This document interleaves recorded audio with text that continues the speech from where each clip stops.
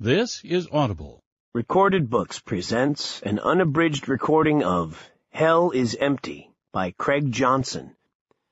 Narrated by George Guidell and directed by Abigail McHugh.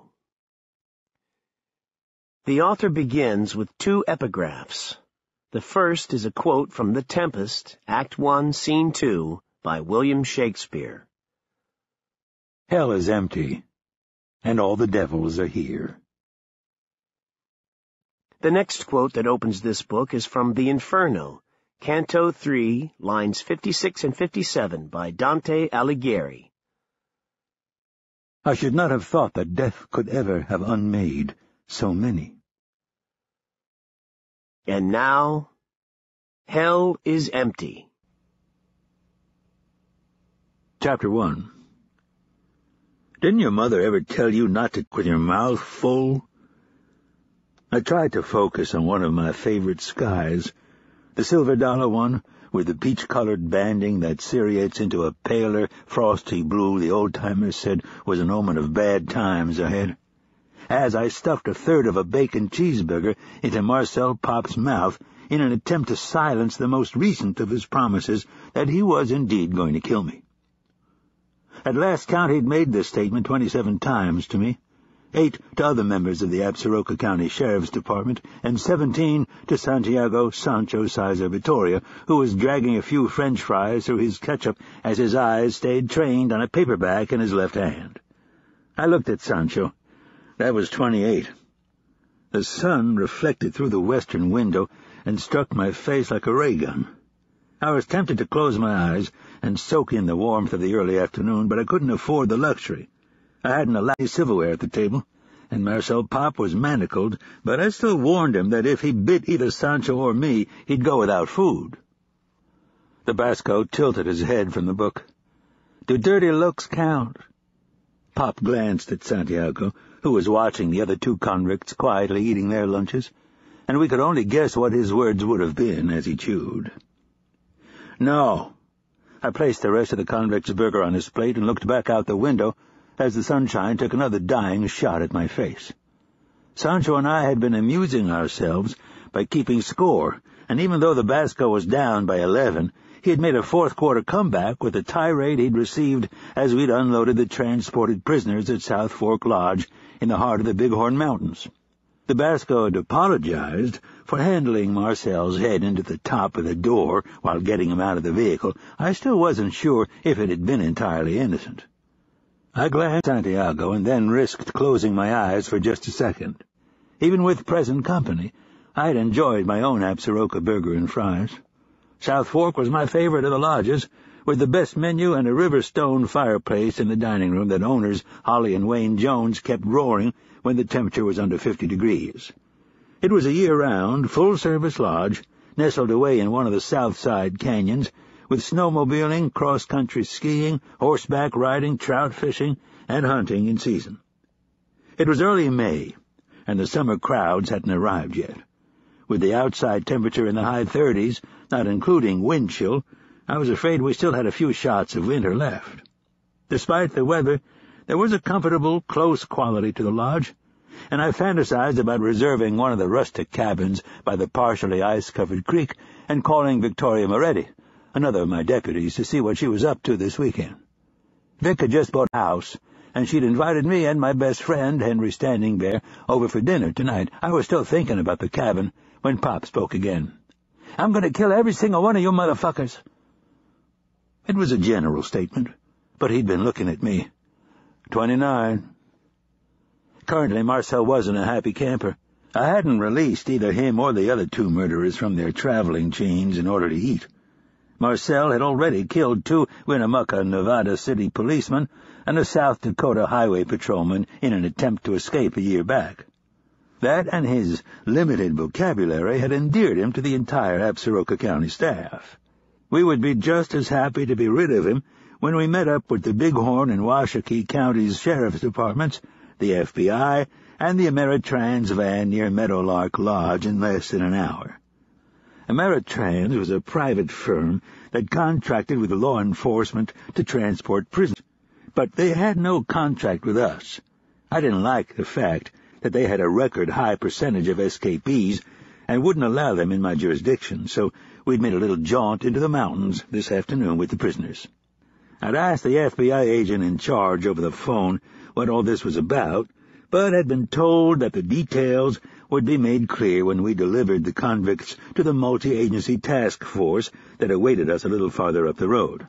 I didn't like his answer, but for now, that was my problem. I glanced at Renault Shade, the prisoner who worried me most, the one who continued to look at his plate as he chewed. I didn't know why the Crow-adopted Canadian Indian was being transported, but would be just as glad when he was no longer my responsibility. He hardly ever spoke, but in my estimation it was the quiet ones you really had to worry about. I'd been distracted by my thoughts for only a second, but when I paid attention again, his pale eyes were studying me from under the dark hair. He had this unnerving ability that whenever you refocused your eyes on him, he was there with you, like a cat in a cage. "I'm going to kill you, you little Basque prick. I'm going to kill your big boss here. I'm going to fucking kill all of you." I picked up the rest of the burger and pushed another third into Marcel's mouth. Sancho stuffed the paperback under his arm, looked at the stack of books at his elbow, and smiled a wayward, electric smile that made the women in the county give him that second look, or even a third. That was a triple, almost an in-the-park home run. I frowned at him. "That was one for you, one for me, and a general score we can share. Come on!" I tallied it up, 30-19. He sighed and resumed reading Dante's Inferno as I reached over and slid Les Miserables off the top of the book to reveal Les Trois Mousquetaires, both in the original French. The Basco, regretting a stint in higher education, devoted almost exclusively to criminal justice, was attempting to fill in some of the literary gaps.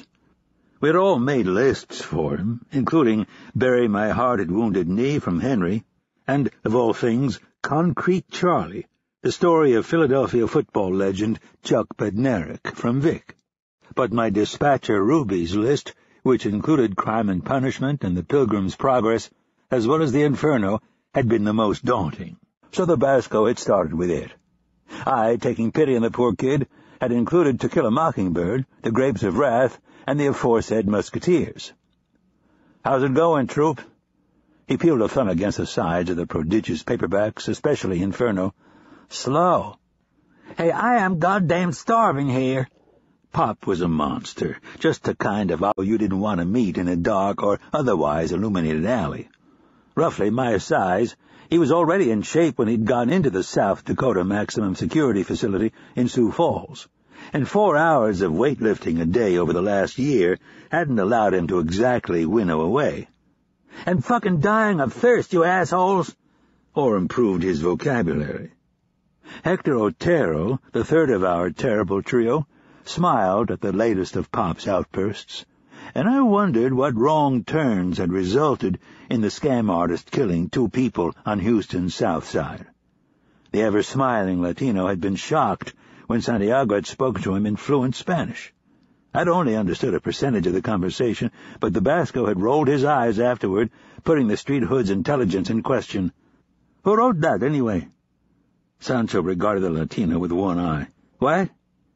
The gangbanger seemed actually interested, eyes like drips of crude oil flicking between Sancho and me. "That book, that Dante's Inferno, who wrote that?" The Basco and I traded a look, and I waited to see how my deputy was going to play it. "Hector, do you know who's buried in Grant's tomb?" "Nope." Sizer Vittoria went back to his Penguin Classic. "Didn't think so. Just be glad we're letting you eat at the big person table." Otero, aware that he was being made the butt of a joke, clicked his eyes to me so I'd know that he wasn't up to anything, and then raised in his chair just enough to see the other titles in Sizer Vittoria's pile. "Yeah, well, at least I'm not reading a book by Alexander Dumas."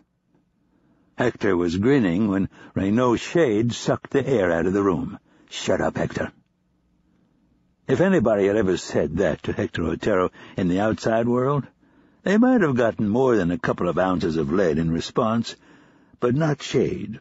The smaller man looked at the Indian, but said nothing. When I looked at Shade, he was staring at me again. His features were flat. His nose spread across his face like a battering ram had been used one time too many. The bones of his brow and cheeks prominent. He was an average height, but his chest, shoulders, and bull neck let you know that if something were to start, Renault Shade would get his share. You wouldn't have thought him capable at 27 of the rap sheet he carried, but when you looked into his outlandish eyes, it was all there. His irises were the same washed-out blue as the winter Wyoming sky, and just as cold. At least one was. Renault's left eye was a replacement, and whoever had done the work had failed to capture the exact color. The shade, no pun intended, was an elusive one, reflecting an altitude where humanity couldn't survive. I'd read about him. He must have been the one the feds were really interested in. He was on the express back to Draper, Utah, to either a lethal injection or a firing squad, which meant that he was a dead man walking. And, as long as he walked in my county, he would walk in chains. He looked at me through the hood his dark hair formed, and spoke in an empty, halting voice, "Thank you." It was the 6th time he'd communicated since we'd been responsible for him, coming up on 72 hours. 4? His eyes stayed with mine for a second. It was as if he was half paying attention, then panned around the cafe like a searchlight, for allowing us to eat in a restaurant. He smiled as though he didn't know how, and I figured it was the only one he had, the one with a lot of teeth and no warmth. I imagined this would be my last time to do something normal. He spoke in the cadence of the Yukon Territory where he'd been born, and his voice carried, one of those you could hear from 100 feet away even when he was whispering. His eye went back to his plate, and his hair fell forward, again covering his face. "I gotta go to the John." I studied him. "In a minute." He nodded and raised his cuffed hands, putting the fingertips on the table at its edge, his thumbs underneath. I watched as the fingers bent backward with the pressure of his grip. "Me too, I gotta take a fucking piss." Pop made a clicking noise as he spoke, and I could tell he was thinking of spitting again. He'd spit on Sancho as we were unloading him, at which point I'd grabbed him by the back of the neck and pulled his face in close to mine, making it clear that if he spat again, he'd get lunch. My fingerprints were still on his neck. I was feeling bad about that. "I've been here before." I turned back to Shade. "Excuse me? First kill outside of my family." He said it like they didn't count. I gave one of his bones to 2 other men who sent it back to me in the mail, in an attempt to get some money I have put away. That's why they're meeting us. He had finished his meal and carefully pushed his plate back a couple of inches, his thumbs still under the table, his hair still covering his face. "There is an FBI psychologist that I've been seeing. Her name is Pfaff. I told her about where the body is buried." He was suddenly silent, aware that everyone had been listening to him, but then stared directly at me. "I just thought you might be curious." The waitress interrupted the breakthrough and squelched my hopes of extending Shade's confession.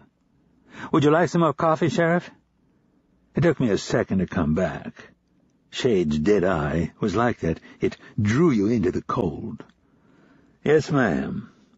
I caught her looking at the convicts and figured it was to be expected. If they're lucky, most people in the private sector never get to meet someone like Marcel Pop, Hector Otero, or especially Renault Shade.